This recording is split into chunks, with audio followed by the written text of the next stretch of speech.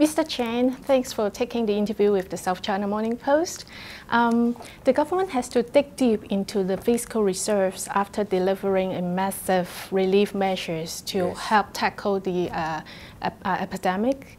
And do you have confidence that Hong Kong can still withstand any financial attack at the moment? Yes, I'm very confident that we will be able to withstand any financial attack for a number of reasons. Number one, in terms of resources available to us, we are in a very strong position. For fiscal reserve, after these massive relief measures, we expect we will still have about 800 to 900 billion in our fiscal reserve. And in addition to that, under the exchange fund has an aggregate asset of over 410 billion US dollar.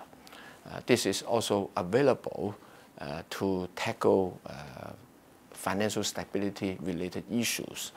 Thirdly, we have swap arrangements with the People's Bank of China, whereby we can give them Hong Kong dollar and they can give us US dollar.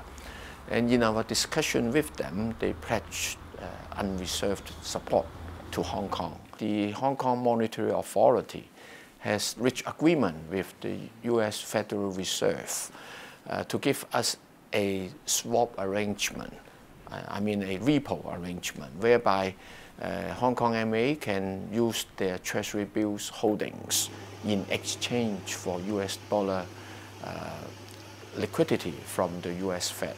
So on the resources side, we have multiple resources available to us. And then secondly, in terms of the banking sector, our banking sector is very well capitalized, very resilient.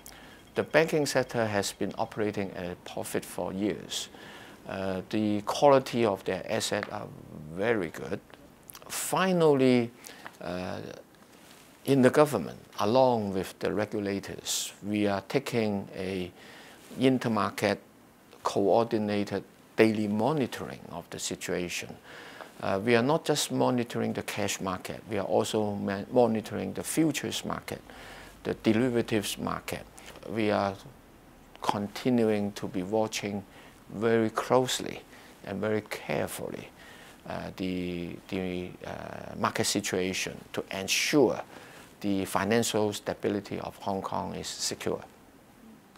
Given the lowering level of fiscal reserves, is the government prepared, or is the government think it's the right timing to raise more funds by issuing bonds, for example? At this juncture, we have no plan to issue bonds to finance the deficit occasion caused by the anti-epidemic initiatives.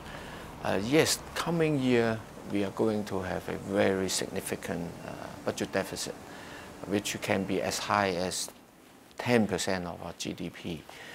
But if we were to issue bonds to finance this, the market may misinterpret that the government may loosen our financial discipline in order to fund the deficit.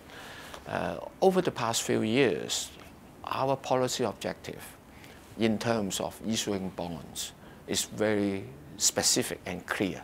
So in the future, I will consider if there are suitable infrastructure projects worth investing, then we may issue bonds. But I won't issue bonds to finance our budget deficit.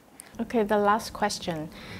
Facing the uncertainties ahead of the new coronavirus outbreak, do you think the government would revise downward the GDP forecast? And what's your take on the unemployment rate? Is it going to rise continuously? In delivering the budget towards the end of February, I gave a GDP forecast for this year for Hong Kong in the range of negative 1.5% to positive 0.5%.